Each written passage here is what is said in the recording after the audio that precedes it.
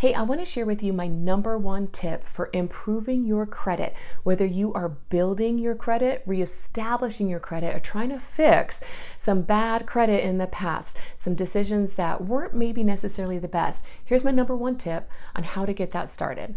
Become an authorized user on somebody else's credit card. But there are some rules to this game, so listen in.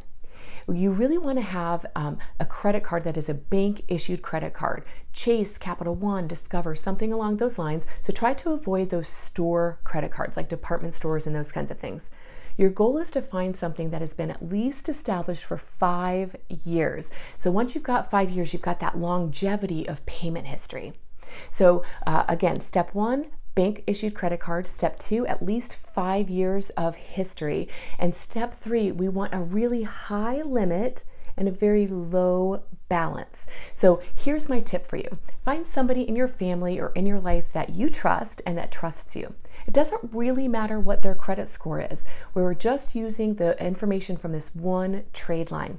Ask them if they have a credit card that has been bank issued for several years, and if they say yes, ask them if they would consider adding you as an authorized user. And here's what you need to share with them. You will get a credit card mailed, but have it just mailed to their address. They don't ever have to give it to you. You never need to know the credit card number. You never need to swipe that card or make a purchase in your name.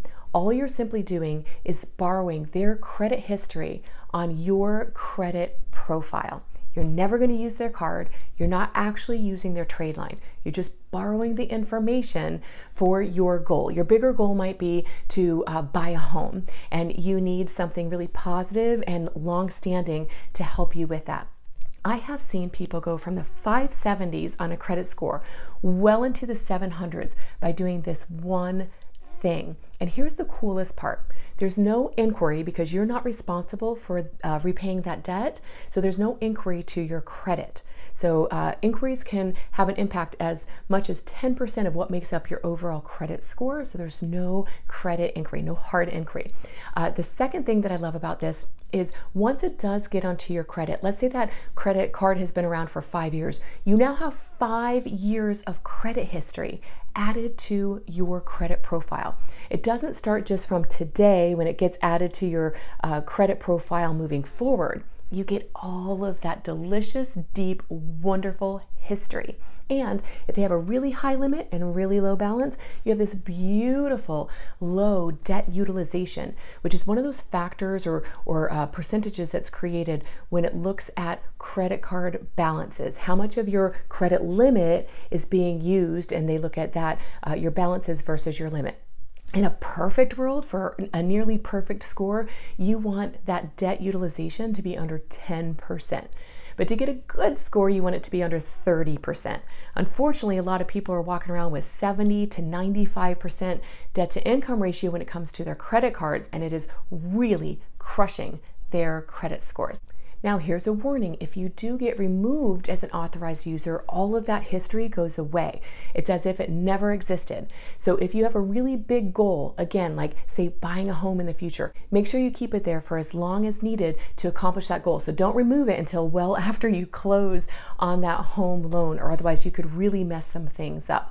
And another thing I love about being an authorized user is you're not responsible for that payment, which means if you are applying for a loan, we don't have to hold that payment against you, should there be one every month, as part of your debt to income ratio, since you're not responsible for it. So here's my question. Have you used this strategy on your own, and has it worked successfully for you? I've helped so many people with this one tip get from in the 500s to well above approval threshold when they are applying for a mortgage. And so I hope this tip helps you. And parents, if you're looking for ways to help your kids start right with their finances, add them as an authorized user. Again, don't give them the credit card. There's no need for them to use it unless you want to bless them that way. But just having that credit reporting on their credit profile will help them establish really great credit. And that way, when they go and apply for their own, say, auto loan, mortgage, credit cards, anything like that, they've already got a substantial start on their credit history and their credit score, which is going to give them a better chance for getting approved for those things on their own in the future. I'd love to hear your questions or your thoughts. Put them in the comments below or send me an email at questions@creditkristi.com. Thanks for watching.